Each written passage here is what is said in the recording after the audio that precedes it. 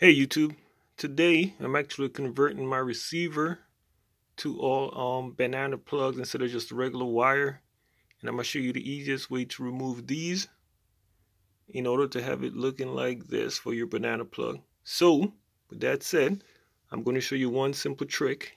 You just got to use this little screw. It's just a regular drywall screw. What you're going to do is you're going to insert it, just screw it in, and then just pull. And there you go. Look at that, how simple it is. So you could just do these for all those. It won't damage anything. And then you're all set and good to go. All right, guys, have a good one.